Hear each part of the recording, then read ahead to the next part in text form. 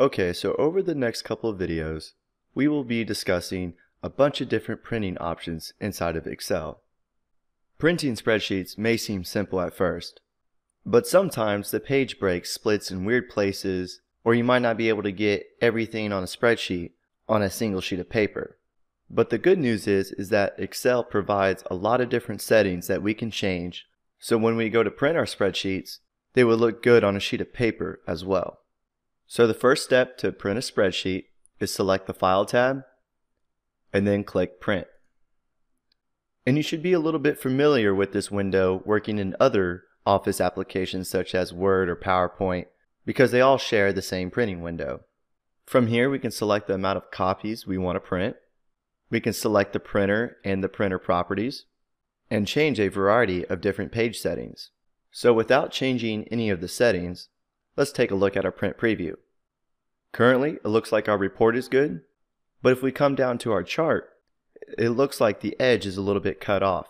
So right now we're viewing page 1. Let's see what's happening in page 2. I'm going to give this arrow a click, and now we can see that our arrow is actually cut off, part of our chart, and the pie chart is getting printed on a different sheet. If we want to make all of this fit on one page, we can by changing some of the page settings. So I'm going to go back to page 1. So one of the settings that we can change to get more space on our page is to change the page orientation. Currently it's on portrait.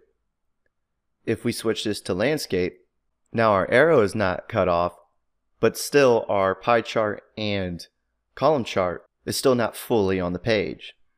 So another thing we can do is change the scaling. Currently the setting is set to no scaling.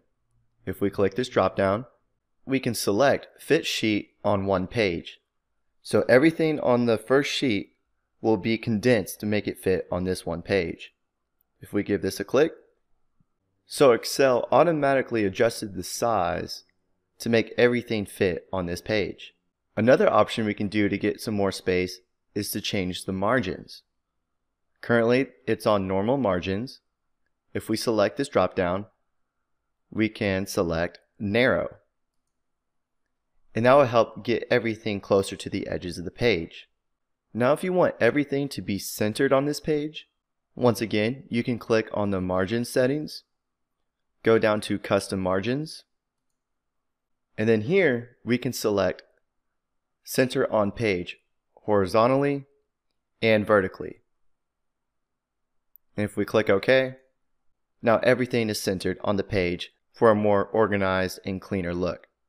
Now let's say that you don't want this pie chart to be printed out. We don't actually have to delete the pie chart off our sheet in order for it not to be printed out. What we could do is go back to our spreadsheet, select our chart, give it a right click, and select Format Chart Area.